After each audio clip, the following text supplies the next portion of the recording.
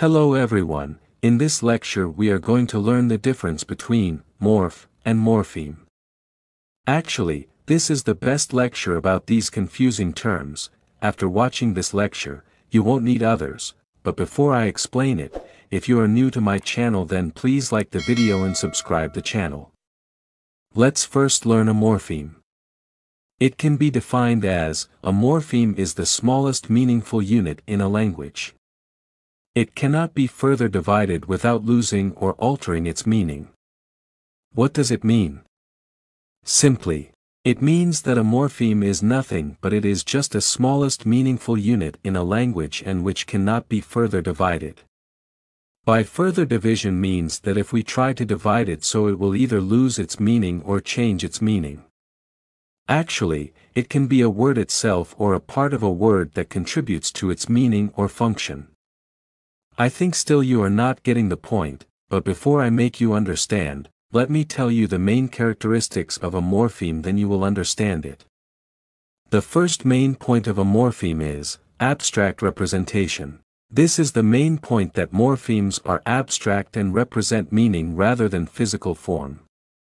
By abstraction means that morphemes are conceptual units of meaning or function, rather than concrete forms. Simply, you can say a single morpheme can have multiple physical forms depending on the linguistic context, but the underlying meaning or function remains constant. You should keep in mind that morpheme is abstract concept and that abstract concept is represented through different forms. The next point is meaning consistency.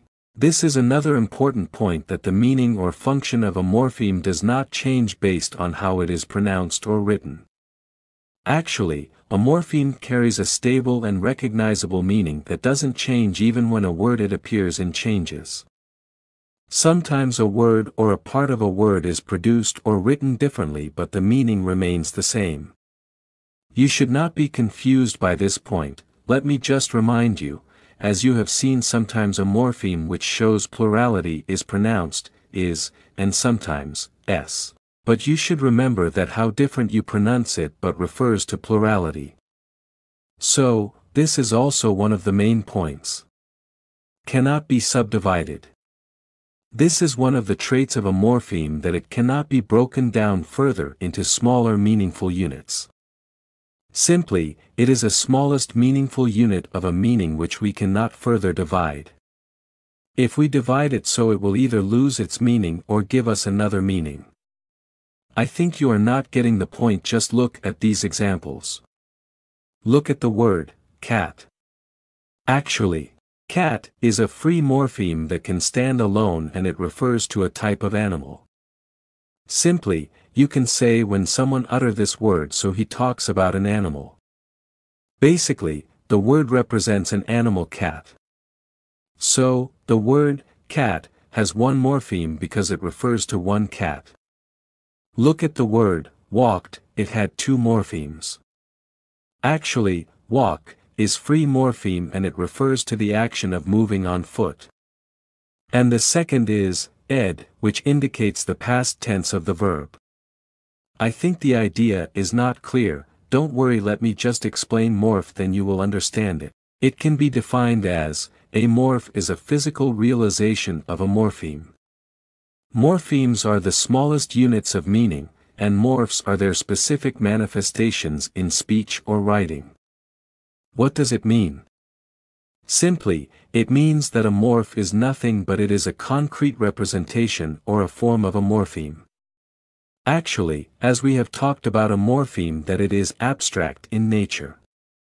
But when we represent that abstract meaning in concrete form like in speech or in writing, then it is called a morph. I think you are not getting the point. Just look at these examples.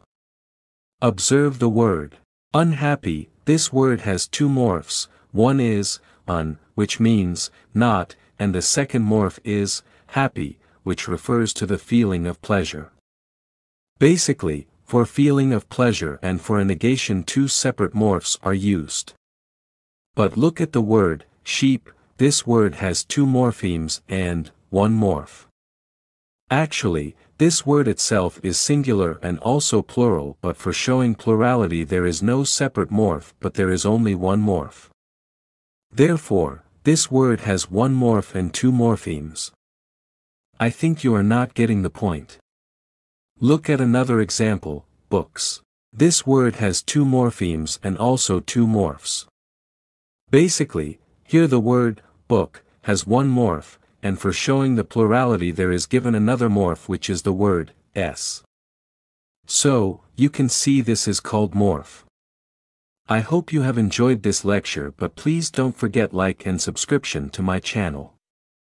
Thank you.